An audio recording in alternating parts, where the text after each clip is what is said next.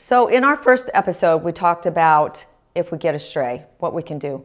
Remember, it's a group effort. It's the rescues, it's everybody's responsibility to try and save this animal. Cat, dog, whatever kind of animal.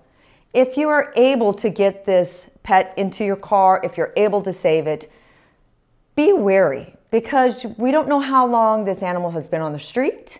We don't know if he's got worms. We don't know if he's got sores, chewing on himself, all sorts of things.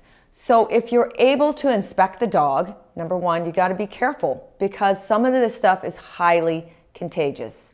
There's ringworms that dogs can get, that you can get as a human, okay? There's all sorts of other things that comes with, unfortunately, rescuing a dog and not knowing what's on the animal. But if you're able to save this dog, number one, it's really important that you take it to a vet. And if you can't take it to a vet, okay, because you can't afford to pay for all these things just for them to inspect, do the right thing, at least take them to the shelter. At least they could get seen by a doctor there. If it's, you know, has heartworms, or if it's so far gone that this animal has to be humanely euthanized, at least you've done your part. But in all, we as a group all have to do our part in trying to save this animal and doing the right thing by them.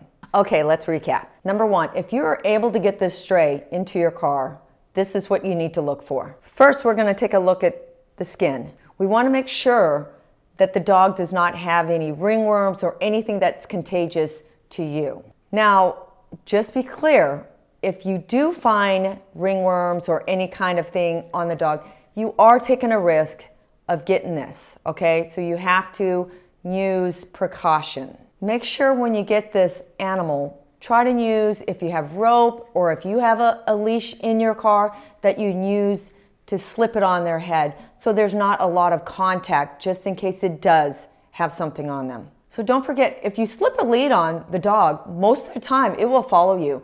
You know, if you want to walk back and forth for a few minutes so it's comfortable before you place them in the car. So next, let's talk about costs. Obviously, the dog is going to have to go to the vet when you rescue it. If you have the funds to help this dog, that is amazing. What a lifesaver you would be when you do this before it goes to the rescue. If not, then you need to take this animal to the shelter. As a rescue, I understand sometimes we want to save everybody, but that's not always the case. You might save this animal, but because it has so many medical issues that are not to the human eye, that this poor pet might have to be euthanized. So if you take this dog off the street and you're able to get it vetted and everything, and you're reaching out to a rescue, I myself, people call me all the time, all day long, Donna, can you help? Yes, I can help if you can foster. Fostering is such a key to saving animals. And since this pet already knows you because you've picked it up off the street, even makes it better for this animal to be in a safe place. I want to leave you guys with this, okay? I know sometimes that the animal looks like he's good, there's no issues, but deep down, there might be internal pain that they're going through that us as the human eye can't see.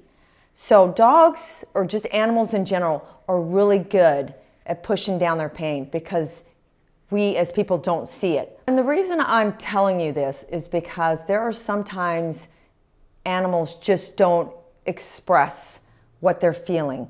They could be just laying there, lethargic. These are signs that dogs are, you know, in general, are not well and probably needs to be seen by a vet. I just want you to take this into consideration. When you rescue dogs, sometimes we don't know the internal issues that they have.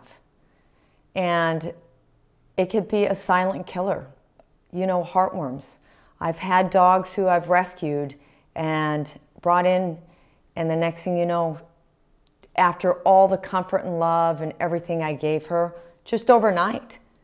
And I think it was because of the compassion that I showed for her when she slept. She woke up. She didn't wake up the next morning. Broke my heart. But, you know, had I known the suffering she had, things might have been different. But she was so happy that she was off the streets and she wasn't hungry anymore and she had a place to lay her head. But at the end of the day, I cared. And it's important for me to express this to my people who foster and rescue, that all of us have to care and do our part in trying to save these animals out there.